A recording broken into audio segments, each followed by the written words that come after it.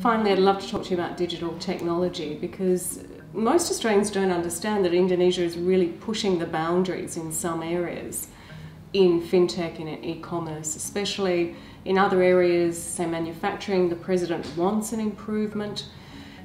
Do you think that there are specific points of collaboration for Australia and Indonesia in that digital technology space? No, definitely. And you're right to indicate that the e-commerce boom and digital economy boom, which we've been experiencing, has been primarily on the consumer side, right? So online retail, e-commerce, ride-hailing, Gojek, Grab.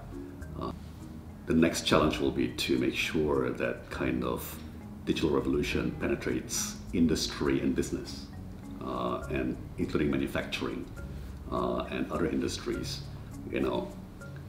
Due to labor shortages in Australia, industries like mining have been on the vanguard of robotics and automation.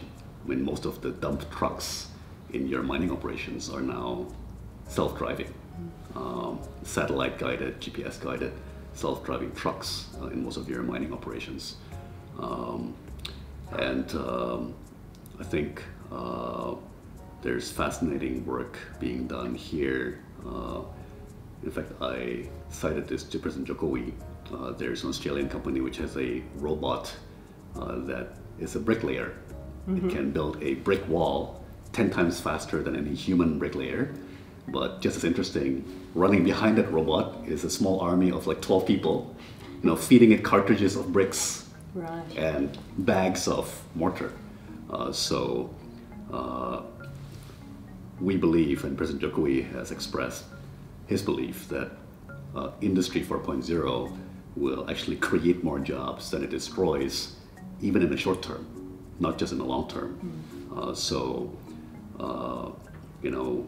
We believe we have nothing to fear. We've gone through many waves of technology revolution, and frankly, employment has only been going up, right? I think these are all exciting new technologies, and I just came from a newly launched incubator here in Melbourne, which is largely instigated by the Indonesian diaspora here in Australia.